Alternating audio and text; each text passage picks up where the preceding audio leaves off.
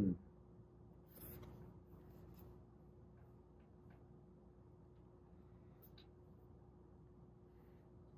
Do you ever wonder what you would look like with wings? Oh, it's just me? Really? I wonder, all these movies that are out there, what if some of those creatures were real? What if I was some of those creatures? But the real question is, would my wife dig it if I had wings? Because you know what they say about a guy with wings? He can fly.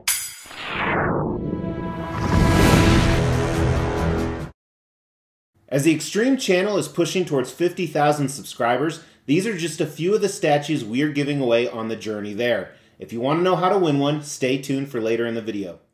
Everyone, thanks so much for tuning into the Extreme channel where we're all about extreme collectibles. And today we're looking at a number of extreme collectibles, all from movies. We're going to look at them and we're actually going to number them from worst to best. Now when it comes to movies, there are so many different genres, so I actually had to narrow down exactly what is and what is not included in this list. Now everything we're going to look at today, there's either a detailed video on the channel about that specific collectible now, or there will be one in the future. So make sure you've not only liked this video, but you've hit the subscribe button and that bell notification. Today we're going to look at movie-based statues and kind of a little bit of history about this. I was going to start off with horror, but the problem with horror is there's so many things that fall partially into the horror drama and partially not. For example, is Ghostbusters horror? I don't think it is. I think it's comedy. Is Predator horror? I don't think so. I think it's science fiction. So really there was that defining line, so I decided, you know what? Let's do a movie countdown of my favorite movie pieces, specifically statues. But then I've ran into the problem, there's about 90 of those, and let's face it, you're a busy person. That's why you're watching a countdown on YouTube about movie statues. So we're going to make some exclusions. Exclusion number 1, no life-size busts are included in this.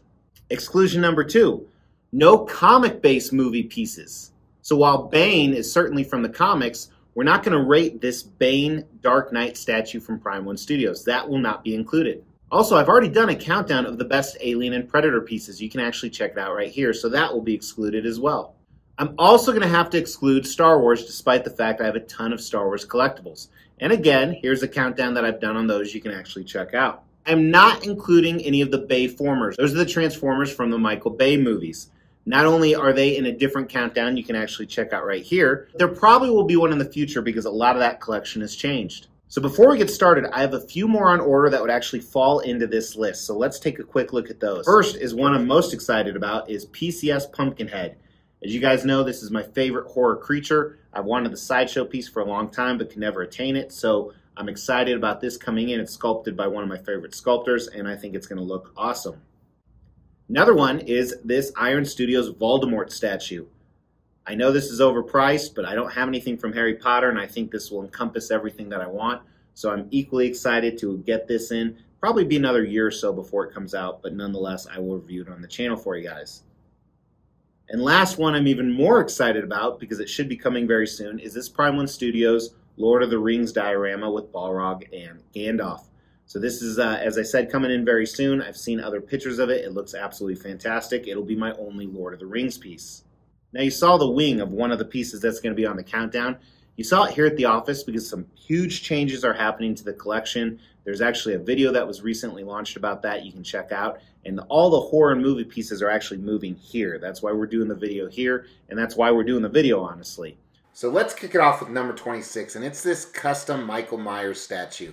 Honestly, I didn't like this for a lot of reasons, but it's the only Michael Myers I have, and I'm not going to spend the money on a new one to go with the other 3 horror icons. It was just very cheaply done, and for those reasons, it's the last on the list. Next one, 25, would be higher if it wasn't so broken. This is a RoboCop statue. It is a custom as well. If you recall, it came extremely broken. I have it temporarily displayed, very ghetto-like, and it still looks pretty decent. But again, half the base is missing, and then there's some paint issues that I discussed in the video. Next one is one of the few I haven't done a review on. This is Sideshow's premium format Conan piece. I'm a big Conan fan. I love this piece, a lot of parts of it, but it's underscaled, and it just doesn't hold up to some of the newer stuff. And I guess a lot of that could be said about PCS American Werewolf in London.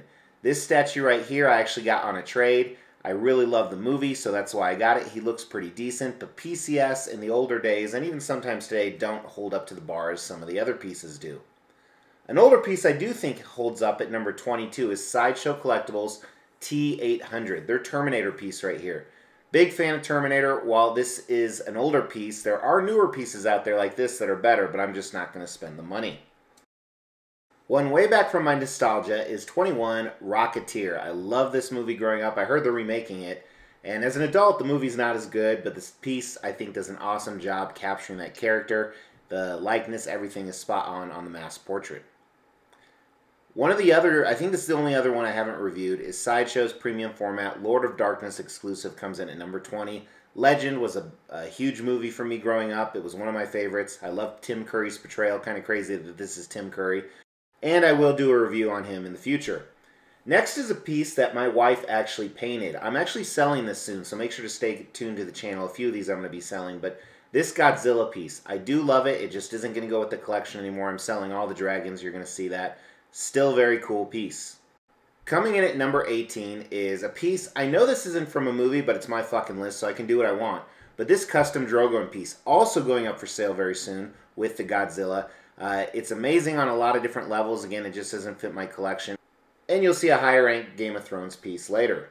17 is Old School. This is Old School Freddy Krueger from Sideshow Collectibles. I sound like Freddy. No, I don't sound like him at all. But this older piece right here, it's not their OG. I actually like this better than their OG. Gonna stay in my collection for a long time with the other horror icons. And here's another horror icon. Well, I don't like Leatherface, the character, as much as Freddy. He's ranked higher because I think the statue's done better on this particular piece. That's why he comes in one notch above Freddy. And this next piece is from Elite Creature Collectibles. It is their Reaper from Blade 2. I thought Blade 1 and 2 were fantastic movies. I mean, not fantastic, but entertaining enough. And this creature is very, very cool. It's a vampire that feeds on vampires. It's 1/3 scale. Came in at number 15 for me. Number 14 will also be going up for sale very soon, along with those dragon pieces. This is an underrated piece, this Kong vs. Skullcrawler. I think it's very cool done. You know what's awesome about this movie is it has half the Avengers in it. I will miss him because he is definitely a solid piece. Kind of a dark horse coming in here next at number 13 is the half-scale Meg Mucklebones by Sideshow Collectibles.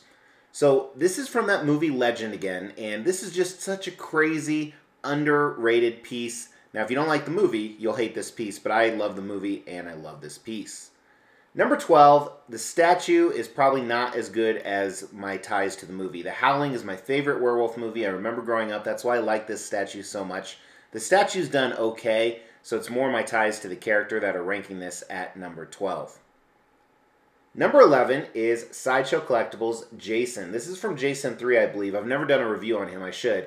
But here you can see him next to the other horror icons.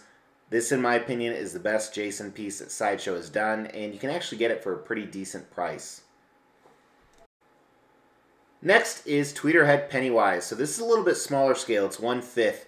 And this was my first Tweeterhead piece. I was pleasantly surprised. I think they did it very well. There's a lot of cool Easter eggs. This is the exclusive, but he comes in ranked at number 10.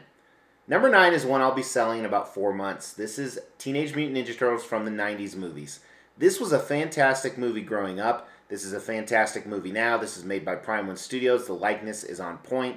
They fit together as a diorama or separately. Just cool statues all together, and I kind of put them all linked at number 9.